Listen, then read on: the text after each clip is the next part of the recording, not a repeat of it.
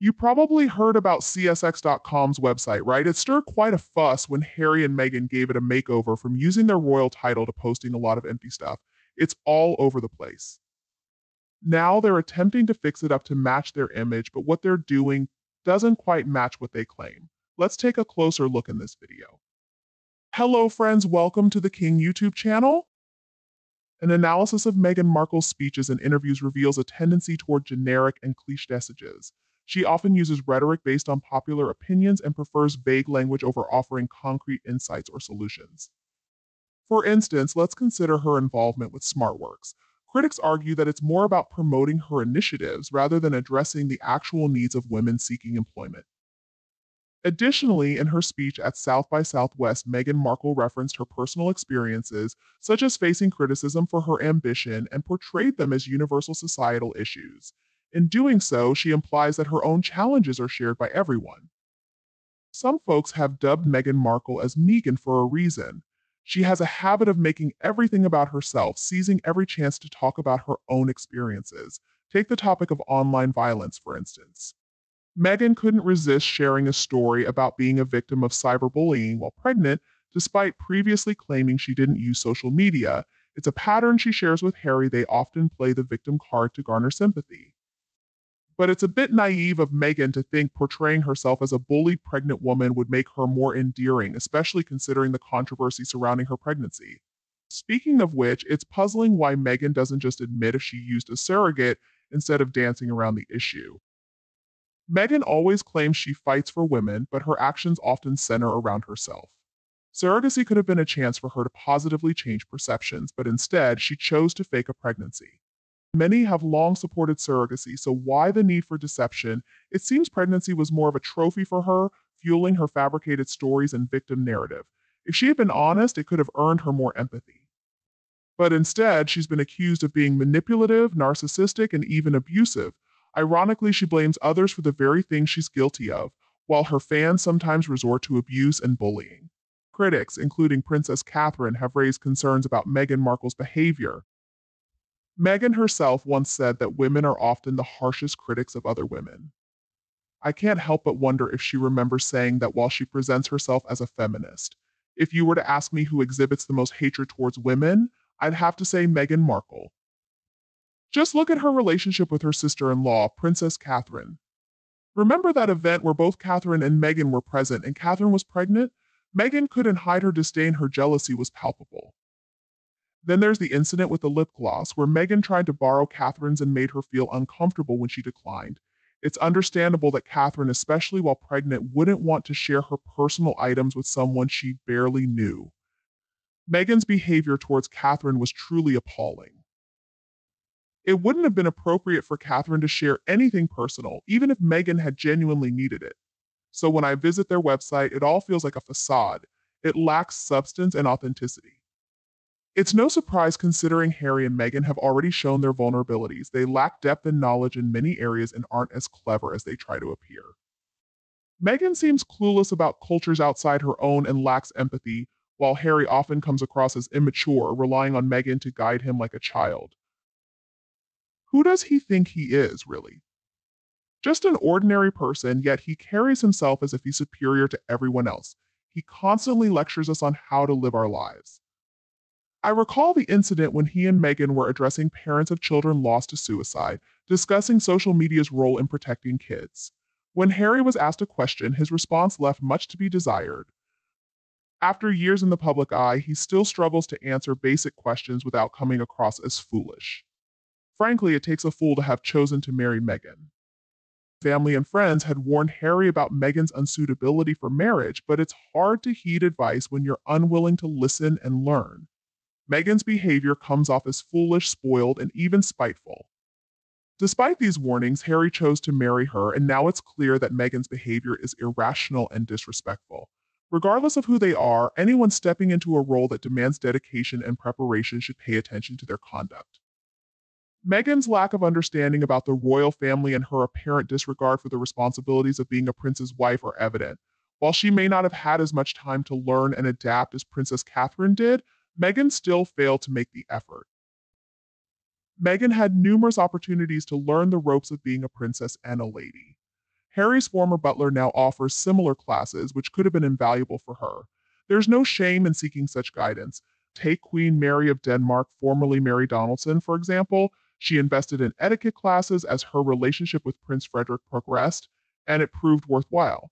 Meghan could have done the same if she had been open to learning. She had ample support available, yet she declined assistance, even turning down help from Nana Kofi Tui-Ankara from Ghana, allegedly because of his race. It's not hard to see why Meghan's life is now in disarray. Meghan claims to embody various roles like humanitarian and feminist, but there's a clear distinction between genuine altruism and mere showmanship. Many find her brand of feminism distasteful and self-serving. Ironically, it's often women who prioritize family over a high-powered career that face the most judgment from feminists like Meghan. There's a stigma attached to women who choose to focus on raising children rather than chasing corporate success. Women tend to be more critical of each other in this regard than men are. Women indeed have the right to make their own choices, which is a fundamental aspect of feminism. The criticism directed at Meghan stems from the contradiction and hypocrisy evident in her actions. It's hard to trust someone who consistently lies and acts selfishly. Unfortunately, this seems to be something Meghan fails to grasp. Building trust is essential, ensuring that her presence in public isn't met with skepticism. Meghan often seems to buy her way into events, which is puzzling. Take, for instance, her discussions about motherhood despite the absence of visible children. Whether these children exist or not, if Harry and Meghan truly wanted to shield them from the public eye, why do they film other people's children during school visits and share the footage online? These kids deserve privacy too. Why does Meghan always preach about uplifting and empowering others when her actions suggest the opposite in real life? It's time for her to stop pretending. Her true nature is apparent to everyone now, dark and self-centered. All her speeches revolve around herself, showing little regard for others. It's clear she's only interested in attention, money, and fame. Frankly, she's become rather dull. We don't need fashion advice from someone who can't even dress herself, especially when our appearance doesn't define us. Women don't want Meghan as our spokesperson. Meghan often misuses words, and her comments about archetypes and the situation in Rwanda are prime examples. Her choice of words like amazing and astounding when discussing such serious matters like genocide is deeply troubling. Did she even show respect for the graves of the over 800,000 Rwandans when she visited? It seems she pushes an agenda that suggests anything done by women, specifically herself, is automatically superior to when men do it. Meghan portrays herself as the savior, claiming she's here to help us all because she's so great and wonderful. It was this supposed savior, this self-proclaimed amazing humanitarian, who captured Harry's heart, or rather tricked him. Meghan often refers to Suits as her show, but let's be real, she wasn't the star. Her screen time averaged about 1 minute and 30 seconds per episode over 7 or 8 years, hardly a leading role. By the time she set her sights on Harry, she had been written off the show with no promising offers in sight. Meghan's screen presence simply didn't leave a lasting impression, which is why not even Harry knew who she was initially. He had to resort to Googling her during their engagement. If it weren't for Harry, Meghan would still be completely unknown. He essentially turned her into a successful opportunist, and then they fled from the royal family only to criticize and betray them. It's absurd that Meghan still insists on using her Duchess title while harboring hatred toward the family who bestowed it upon her. Meghan has undoubtedly been one of the royal family's worst disasters in recent memory. She's nothing but a disgrace. If I ever met Harry, I would tell him that he owes a public apology to Britain and the royal family for tarnishing their reputation for the sake of a classless woman who doesn't even love him. Hasn't he realized that since they got together, they haven't achieved any real success? It's baffling that he can't see that. It seems the only thing Harry and Meghan have succeeded in is tarnishing their own reputations. Since their departure from the royal family, they've been constantly changing tactics because nothing seems to work. Their attempt to negotiate becoming part-time royals fell through, so they opted to leave and then proceeded to attack their own family. They did manage to secure lucrative contracts and make a lot of money by selling out their families. However, they soon realized that the public was no longer buying into their falsehoods. So they shifted gears and decided to stay silent, letting their allies do the talking. Figures like Oprah and Scooby-Doo Boozy, who were once allies in their grift, joined in attacking the royals, particularly poor Catherine, the Princess of Wales, but not everyone was fooled. Most people could see through their schemes, recognizing this as just another example of their deceptive tricks. Harry and Meghan are now attempting a new strategy, acting as if they've stepped back from the spotlight. They're portraying themselves as focused on hard work and charity, but it's hard to believe. We only hear bits and pieces of information leaked to the headlines, like Meghan's concern over Princess Catherine's diagnosis or Harry's desire to return to the UK, or Meghan's plans to photograph lentils and beets. It's evident that they're the ones spreading these rumors. No one else is leaking this information. The grifters are using charity as a cover for their own agenda, and their website is clearly a facade for their shady dealings. When I read the nonsensical word salad written about Meghan on the website, I can't help but wonder if this is the same Meghan we know. How does she qualify as influential in any way? Who exactly is she influencing? I struggle to identify what she stands for besides herself, and she only manages to embarrass herself every time she speaks, thinking she sounds intelligent. With that smug grin on her face, she's only ever succeeded by riding on the coattails of others, people doing the real work. Take her new brand, for example. How many other brands has American Riviera Orchard copied? She's incredibly rude and seems to believe that her ideas are the only ones destined for success. Another issue is the topics Meghan chooses to address. It feels like she's stuck in the past discussing issues that were news in the 60s. Her speeches lack substance and are filled with fluff. It's absurd for her to pretend to empower or uplift women after treating Princess Catherine and Buckingham Palace staff so poorly. She's been a vicious bully to her own sister Samantha, her employees, friends Charlotte, Catherine, and even the late Queen. These are the women she's mistreated and betrayed. I'll never forget the horrendous Oprah interview that aired on March 7, 2021, where Meghan seemed to take a jab at her sister-in-law, Catherine, by referring to her as Kate. This was an insult, as it diminished Catherine's status as William's wife and future queen. Furthermore, Meghan blamed Catherine for not defending her or urging the palace to quash the story about who made whom cry at the dress fitting.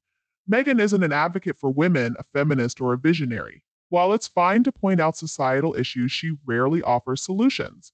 Her speeches are sprinkled with buzzwords like authentic and organic, and she talks about looking at things through various lenses before curating something, but often it's unclear what she's actually trying to convey. Remember when Meghan claimed she had to give up her career when she married Harry? That's not true. She was written out of the series.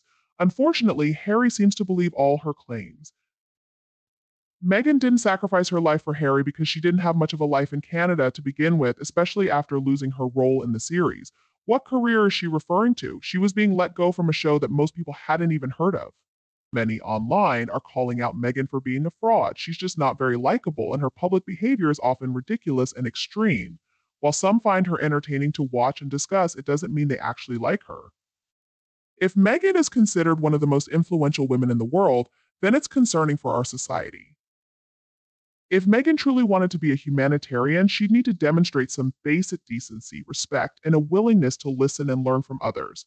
Take the late Queen, for example. She brought out the best in people she met because of how she treated them. It's not complicated if you have good character, but unfortunately, Meghan falls short in that department. Let's be honest, she didn't have much of a career. She had a small role in a cable TV show. She was clearly seeking a wealthy partner to marry, and after a few failed attempts, she finally found her prince. It's telling how she refers to Harry as my husband as if people don't know who he is. This narcissistic trait is hard for her to hide. It's as if she needs to assert her ownership over Harry, who gave her the title for her personal business purposes. Despite efforts by the late Queen to prevent it, they've violated the agreement, flooding the web with cliches. But Meghan isn't as inspiring as she claims to be. Who does she inspire? Liars, those who want to abandon their families. Victims?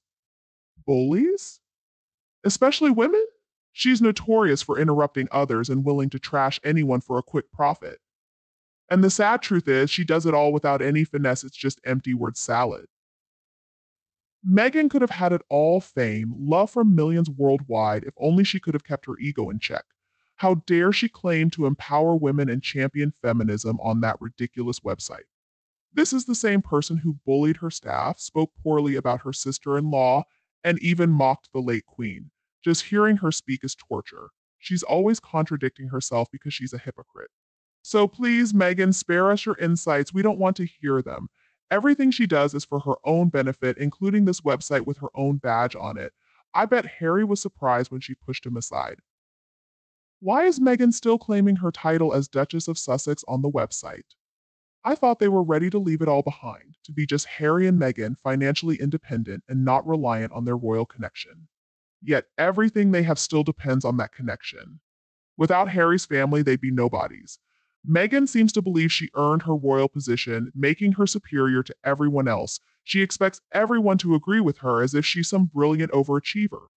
But no matter how hard they try, they can't fool anyone. They're not royals and they can't live in this fantasy. Meghan should have stuck to acting, or maybe not even that, considering how fake she comes across. She's out of touch with reality. It's interesting that Meghan Markle talks about ambition. She certainly has some ambition, I'll give her that. But what success has Meghan achieved on her own? How can you call it ambition when you cut off parts of your family just because they're not the right skin color and then proceed to trash your husband's family too? That's not success in my book. Success is when someone achieves a goal through hard work and earns it. That's something neither Harry nor Meghan can claim. They like to use a lot of fancy words on their website, but it's just like them filled with lies and hypocrisy. Clearly, they can't let things go, as evidenced by their demotion on the official royal website. So it looks like this is the only spot online where we keep talking about these folks, and that wraps up the video. Now, what do you think about Harry and Meghan's website? Join the chat by dropping a comment. If you're on the same page as me, feel free to comment, and if not, share your views so we can understand better. Don't forget to give this video a thumbs up and share it. It means a lot. And make sure to hit that subscribe button to stay in the loop about our newest videos. We'll be back soon. Thanks for tuning in, and see you next time.